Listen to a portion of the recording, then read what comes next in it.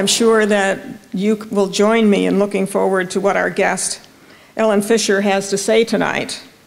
And it is my great pleasure to welcome her to Binghamton University and to all of you to an evening that promises to be very stimulating. And again, I thank you for coming.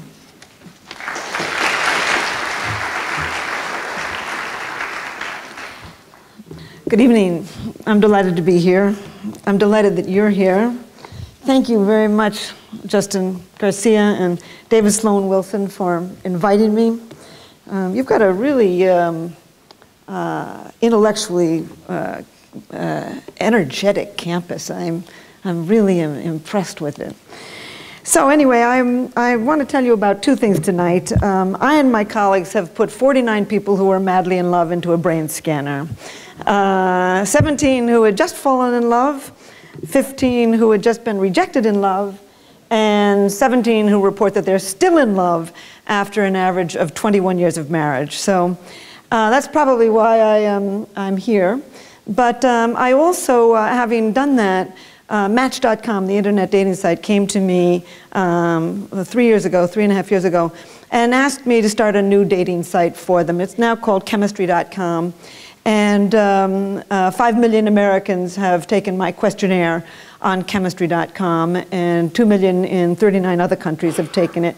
And my question was, why do you fall in love with one person rather than another? I had spent all these years trying to figure out what happens in the brain when you fall in love. And then my next question is, why would somebody say we have chemistry?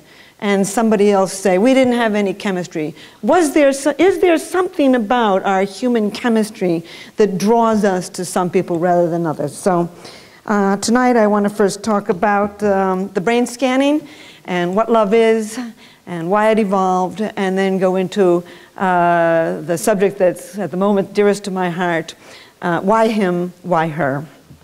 Around the world, people love. They sing for love. They dance for love. They compose poems and stories about love. They retell myths and legends about love. They have love charms, love potions, love magic. They pine for love. They live for love. They kill for love. And they die for love. Anthropologists have now found evidence of romantic love in 170 societies, and not in one culture in the world where they've actually looked have they not found it.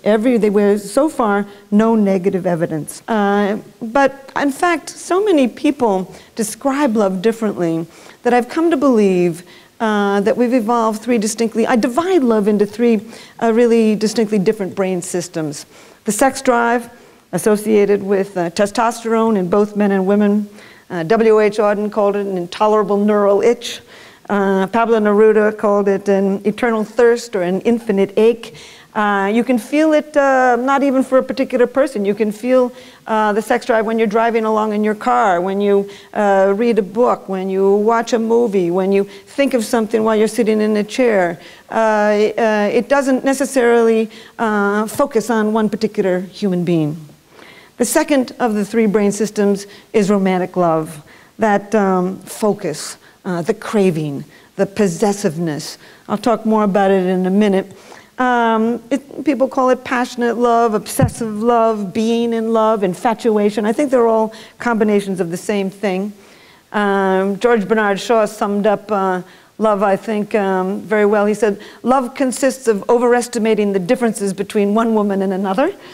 And indeed, that's what we do, and I and my colleagues have now begun to figure out some of the brain systems that are involved. Certainly dopamine is, and I think also norepinephrine is. That's what gives you the pounding heart, the sweaty palms, the stammering, and low levels of serotonin, which is what I think gives you the obsessive thinking. Of all of the characteristics of romantic love, I think the most, the core of it is that you can't stop thinking about this person. There's somebody camping in your head. And the last of the three brain systems is attachment. Other scientists have associated with different brain chemical systems, oxytocin and vasopressin. And in fact, these three brain systems can be very well connected to each other. For example, when you fall in love with somebody, dopamine is going up, and suddenly every single thing about that person becomes sexually attractive to you. Yesterday it was another nice guy at the gym, or a good-looking woman sitting in your French class.